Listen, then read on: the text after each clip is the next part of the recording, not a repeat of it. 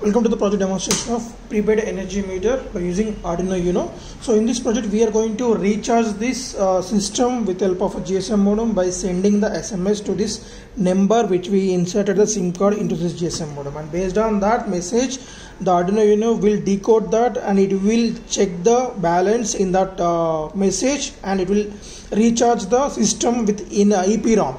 So in the EPROM nothing but is a non-volatile memory, nothing but whenever we disconnect the power supply to the whole system and resume that, then the system will remember the balance left inside the EPROM, and based on the balance it will switch on the relay to the load. Means the relay will provide the power supply to the load presented as bulb, and this will be represented in real time the whole total house, and this system will get the power supply from this energy meter. So means we are going to provide the 230 volts input here to the energy meter parallelly to the transformer. So energy meter to relay to load, and parallelly 230 volts to the transformer. The transformer will step down the 230 volts to 12 volts AC. At 12 volts AC will be converted into 12 volts in DC with the help of this regulated power supply board. So which will provide the constant 12 volts power supply to the whole circuitry. The whole circuitry nothing but Arduino UNO, GSM modem and electromagnetic relay. So and also parallel to the LCD and all. So this circuit is the optocoupler. So the main purpose of the optocoupler is we need to calculate the how much of units consumed by the load. So for that there will be a LED indication on this energy meter, this last LED. So from there parallelly we took the connection and connecting to the optocouplers. The optocoupler is the optically coupled between the energy meter and the Arduino UNO. So it will secure the system whenever the high voltage or short circuit occurred in the energy meter. So if we connect the particular LED directly to the Arduino UNO, then the Arduino UNO also will get damaged. So that's the main drawback. So in order to protect the circuitry, so we place the optocoupler here. So if is there any high voltage occur, only this IC will damage. By replacing that IC, we can go on keep on executing the remaining project. So the optocoupler purpose is to isolate between these two, and then based on this inputs, so this was connected at the 8th pin of your UNO board, and relay connected at 12th pin, and LCD at pin number 2 to pin number 7, GSM modem at 0 and 1. So here initially we send the message and it will decode the message, it will recharge the system. If the balance is above the 1 rupees, then automatically the system will switch on the power supply to the load by switching on this electromagnetic relay. So this is all about the circuit connections and the circuit power flow.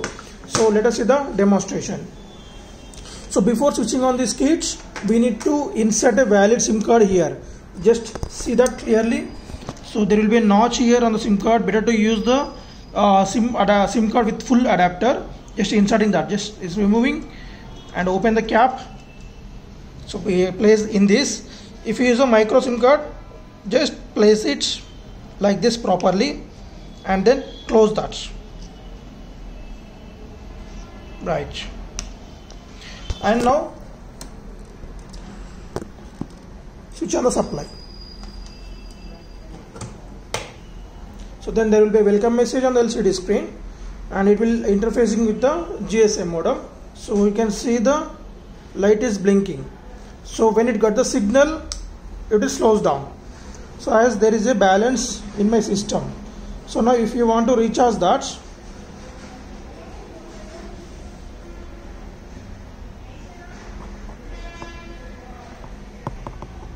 so after that balance reduced and we got the SMS alert also.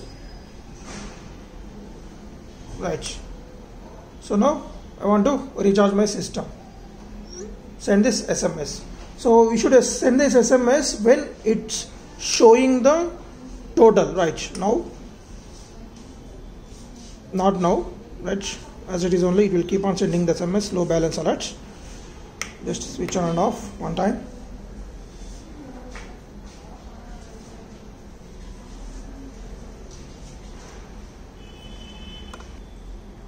So right, so we send the message, and after receiving the message it will show you. So when it is showing the low balance alert, then only we need to send the message.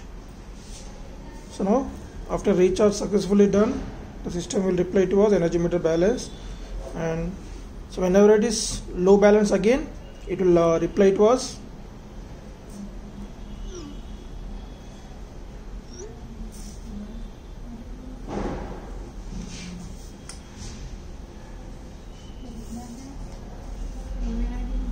Right, so you can see that it sent the message again, it will receive my message and it will recharge that money.